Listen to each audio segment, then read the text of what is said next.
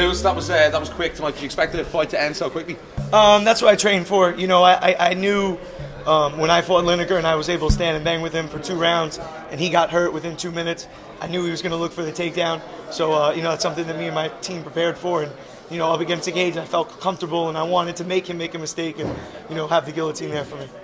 I spoke to Phil Harris this week and asked him about the tweet he sent out last week. I spoke to you about it too. Yeah.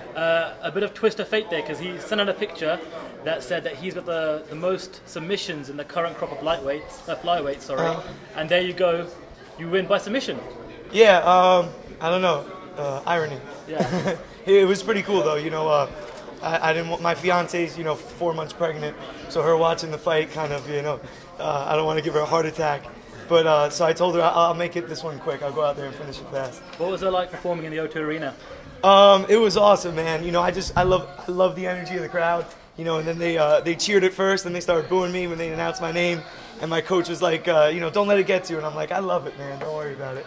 You know, and we kind of turned those boos into cheers, so it was pretty cool. Were you happy that you were able to get the finish quickly without sustaining any damage? And how quickly would you like to perform again? Yeah, that was awesome. You know, I had a long time off because I got injured twice in training, so I don't think I got hit cleanly. He kind of grazed me once, but I want to get back out there. You know, I have another kid on the way that's due in July, so I want to get a fight in there before then, maybe in you know, May or June. That way I don't have to you know, worry about missing the birth of my second kid. Lewis, sorry, you were getting some success with those elbows, and we've seen recently that they're quite devastating and can finish fights. What made you switch to a guillotine? Because I felt the guillotine was there. You know, I had my hand under his chin and he was kind of defending. I threw a couple elbows and my coach, you know, told me to keep going.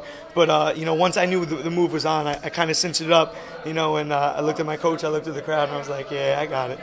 So you knew right away when you had it locked up that he was going to tap? Oh, he was either tapping or he was going to sleep. I knew right away the fight was over right there. He tried to slam me and we flipped around and stuff, but I finished it from the mount. I knew I had it. But several weeks of training, weight cutting. I mean, it ends after a minute and 13 seconds. Is there any downsides to that? It sucks a little bit, but you know, it's always good to go out there and not have a tough fight and sustain injury or get hit and stuff like that. But you train hard, so the fight is easy. You know, if you train easy, then the fight's going to be hard.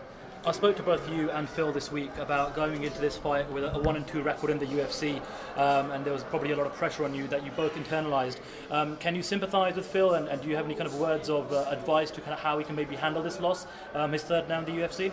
I mean, losing sucks. You know, there's no lower point when you lose a fight. There's no higher point when you win a fight. So it's something you just got to deal with.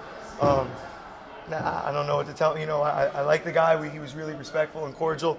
I don't want to hand him a loss that, you know, gets him out of the UFC, but it's either me or him, and, you know, I'm not going anywhere. Talking about opponents, obviously Ian McCall, you're supposed to fight before. Who's next for Lewis Gaudinot? Whoever the UFC wants to put me with, you know.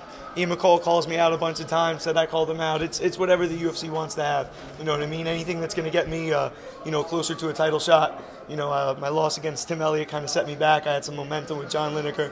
But whoever they want to put me in there with, man, I don't care. How long will you keep the hair green for? The hair's staying green for the rest of my career. You know, when I retire, then I'll go back to my normal hair color. It was the first fight of a night, so it's still early to see it, but it's a candidate for performance of a night with a submission finish. If you should get the bonus, is there anything special that you're looking to spend it on? I'll just get ready for my second kid that's on the way. That's all. Put some money aside and, you know, maybe take a vacation with my family. Get right back to work, man. Get back to training. Sensible choice. Yeah. Are you able to reflect now that the fight's over on your experience fighting here in the UK? Yeah, man. It's just been an awesome experience. Everybody was really nice. The fans were cool. Like I said, I got a couple of boos when I went out there and stuff. But nah, man, it was a good experience. You know, I thought the time change and stuff would mess me up a little bit. It wasn't too bad. I think the boos are probably more theatre more than anything else, you being the American. Yeah, I think so. You know, every fan that I saw, they were real respectful and cordial. Some guys came up to me last night, and he actually told me, you know, I made a bet on you, so hopefully you win. And as I'm walking out of the cage going back, he's like, Lewis, I won the bet. You're the man. I'm like, all right, cool. That's good. I spoke to you about being one of the first fighters this year to be performing on UFC's Fight Pass. Maybe when this card was initially announced, not many fighters knew that this was going to be on Fight Pass. Moving forward, if you knew that there's a card that is going to be distributed on Fight Pass, would you have any hesitation in taking that on? No, I don't think so. I mean, you know, my team, Tiger Showman, we have 50 schools in the Northeast and stuff. So I have a lot of students and students from my school, but also other schools that, you know, follow my career and they look up to me and stuff. So the Fight Pass was kind of cool because everybody's like, you know, how do we watch the fight? It's just go on Fight Pass and you sign up. So everybody, you know, was hitting me up on Facebook and Twitter and stuff that they signed up for it, and they were able to see the fight real easy, which is pretty cool. So I don't mind. Cool.